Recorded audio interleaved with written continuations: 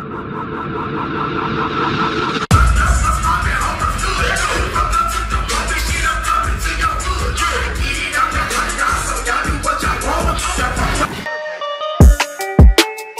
up guys, Ali here and welcome to Ali Talks Music. Add me on Instagram at Ali Talks Music as well. And don't forget to subscribe and hit the notification bell.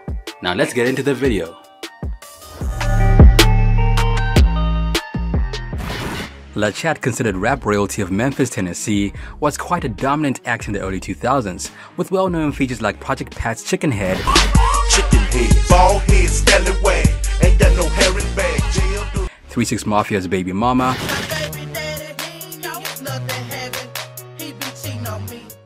and Two-Way Freak.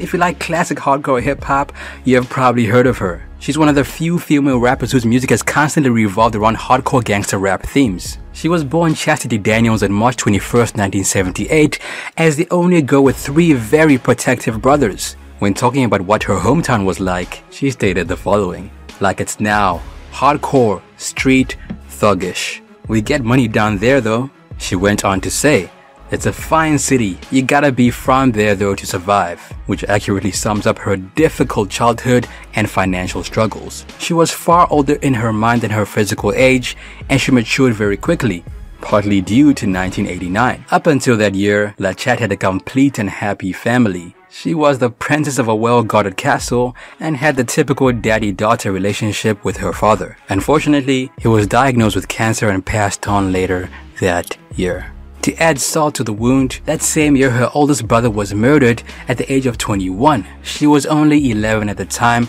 and naturally did not fully understand what was happening. LaChat's mother had the worst of it. Having lost both her husband and eldest son in the same year proved to be too difficult for her to handle, and she had a full nervous breakdown. She ended up being retired early from her job as a sergeant in a correctional facility. Though her son's killers did end up getting caught, the murderer was only charged with manslaughter despite her son not even having a gun at the time, and the trial was incredibly hard on her. Many people stood up at the trial to testify that her son had been a dangerous man, and she could not reconcile this image with that of her beloved firstborn. When LaChat was interviewed, she was asked to recount the story of the trial, to which she responded that she had been too young to attend, but that it had hurt and confused her mother deeply.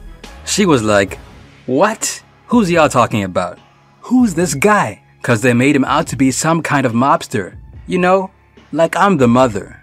I know we don't really know how our kids is, but she ended up finding out that day when she went into court. It hurt a lot, but it did give us some understanding.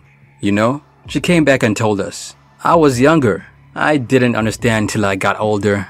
Around this time, she had already decided that she was a rapper. In 3rd grade, 2 years before the loss of her father and brother, she had written a poem about Dr. Martin Luther King Jr. during Black History Month. The poem was for an assignment, and her peers mistakenly identified it as a rap when she recited it. She liked this, and thereafter considered herself a rapper. In 7th grade, she wrote a rap entitled Peace in the Middle East. This time it was mistakenly identified as a poem by her principal, who thought the piece was so good that he recited it over the intercom. When recounting the incident, she said the following: "I was pressing them up and passing them out and letting people read them, giving them to teachers and lots of different people. So from that point on, I thought I was a rapper."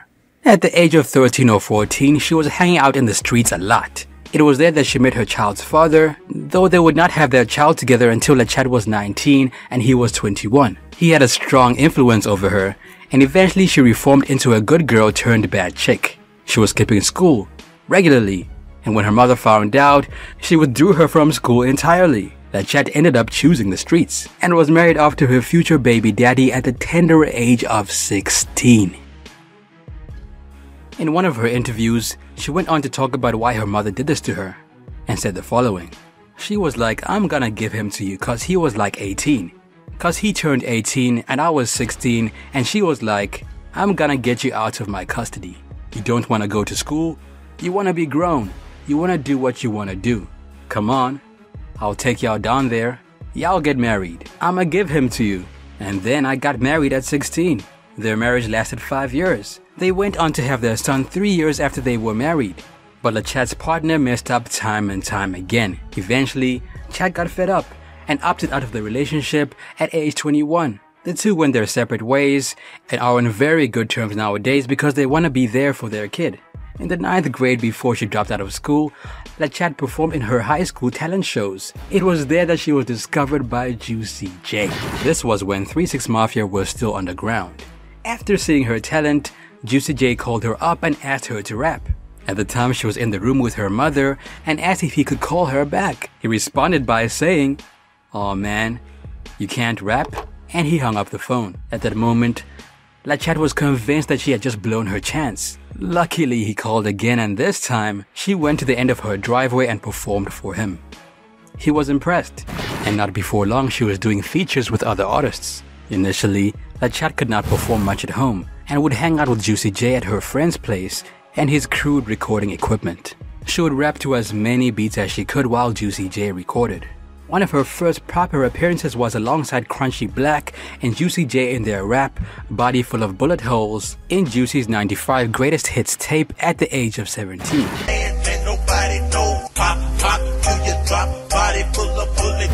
She also got involved in the 3 6 Mafia crew before they got their name and did a few songs with them before they got signed to Relativity Records. At this time, she was still in the streets with her then husband and was not taking rap that seriously, and this was despite Juicy J calling her up often and talking to her about music. Because of this, she missed her opportunity to sign with 3 6 Mafia and they ended up signing to Relativity Records with Gangsta Boo as the only female of the group. That could have been her. She realized how much she had blown her chance when she saw them on TV without her.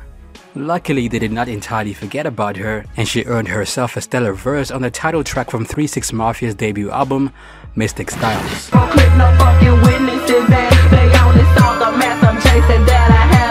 She continued to rap and remain visible on the street to sell her name to the public. And when Hypnotized Minds was set up, Juicy J contacted her again and brought her into the roster. This era was when LaChat was best known. She made several appearances with other artists including Last Alternative with 2Face and Gangsta Forever with Playa Fly, both of which appeared on Tommy Wright's On The Run album. She also performed with 10 Wanted Men and Gangsta Boo. However, it was the 3 6 Mafia crew that was her musical family. It was a feature on their song Touch With It from their album When the Smoke Clears, 66-61, that she's most well known for and is listed as her most listened to song on Spotify.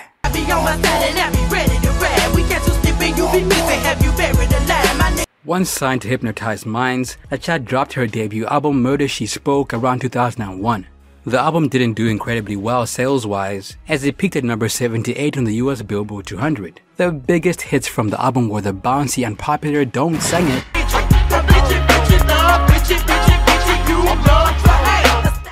You Ain't Mad Is Ya,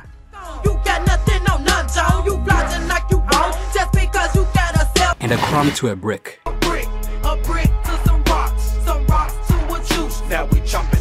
At the time, LaChat was a bubbling under artist, and because of the many relationships she built over the years, she formed a feature on Project Pat's hit Chicken Head, which blew up commercially and on the charts, eventually earning platinum record status.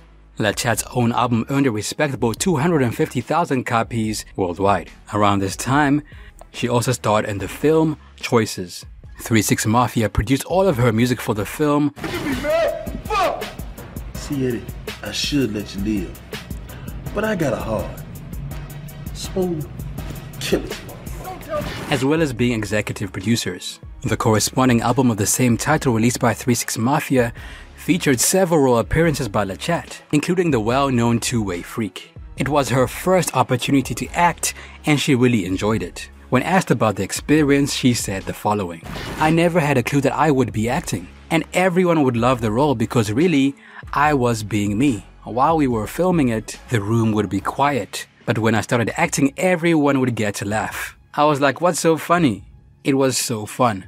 Despite the promising start of her debut album and all the work she did with other artists under Hypnotized Minds, LaChat found out that she was not earning royalties for her work. This naturally upset her, as she had been working with the group and performing with them for about 6 years. Because LaChat had so much history with 3 6 Mafia, she approached the group about the topic in a friendly way, but they did not listen to her and nothing came of it. She eventually left the label, but harbors no resentment towards the performers themselves.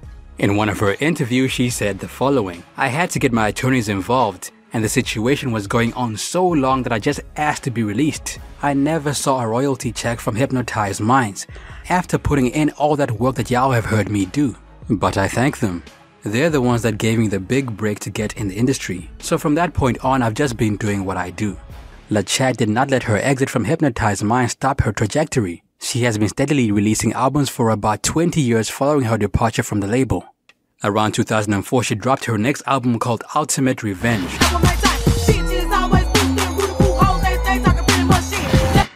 The album didn't make it to the Billboard 200, but made it to number 92 on the US Billboard R&B Hip Hop Albums chart. This would be her last album to hit the charts. Barely 4 months later, she dropped another album with a different label. The album was called Dramatize, and the new label was Rap Hustlers. This album was a massive flop and failed to make an impact on any charts. This time she tried to take a bit of a break before releasing her 4th album 2 years later under a new label, Inevitable Records, titled Bad Influence. Her 5th album was called The Hood Homegirl, The Album, and was released around 2008 under a new label.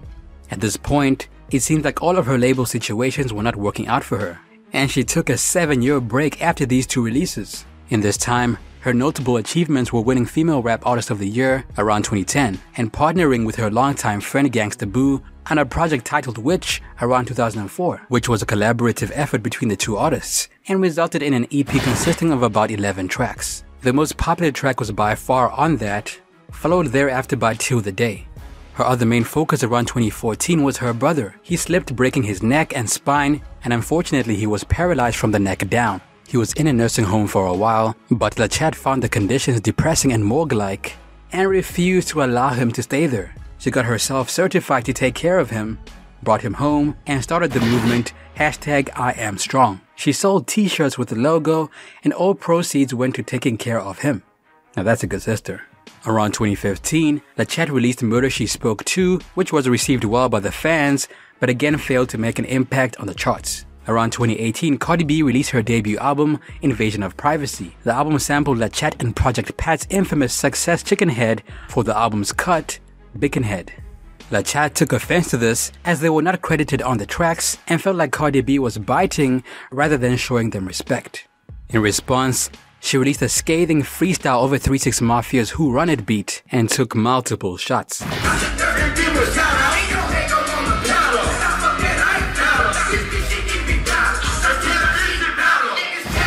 I did see she thanked everybody except me. I was like, damn, come on now. What are we doing? We got thank you Project Pat, thank you Juicy J, thank you DJ Paul. Like another motherfucker wasn't on it. So I just felt like it is what it is. That's how it go. A lot of women that way. But if it was me and I was her, I would have been like, shout out Cardi B. It looks like LaChat was ready for some smoke. LaChat released her latest album around 2019 and called it Drama Queen Who Wants Smoke. The album was released under Dime a Dozen Entertainment and again failed to hit the charts. In conclusion, LaChat's debut album didn't do major numbers. In fact, as numbers go, the majority of her albums underperformed. LaChat is still actively releasing music, performing, and doing interviews. She remains a single mother to her only son. She's verified on IG at LaChat_IG and on Twitter as @TheRealLaChat. As mentioned earlier, she is still performing and still performs with Gangsta Boo from time to time. And on November 19th, she's gonna be performing as a guest in Missouri alongside Juicy J. She has also recently featured on Creep Tip by Ski Mask Yama Main and Nobody by DJ Boss Chick. Presently, she's running a TikTok challenge based on her 2001 Murder She Spoke hit, Slob on My Cat, as well as offering to review and post her followers' music on her Instagram stories. LaChat gets about 25,000 monthly listeners on Spotify, and her most popular songs on the platform are Touch With It, Don't Sang It, On That, A Crumb to a Brick, and You Ain't Mad Is Ya. Without the E, y'all just put an X on that junk. Ooh, y'all got me lit. Thanks, Brian, for buying another bag. Ooh, some more singing.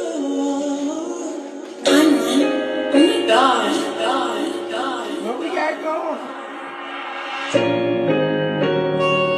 Thanks, Big Legacy. I got you.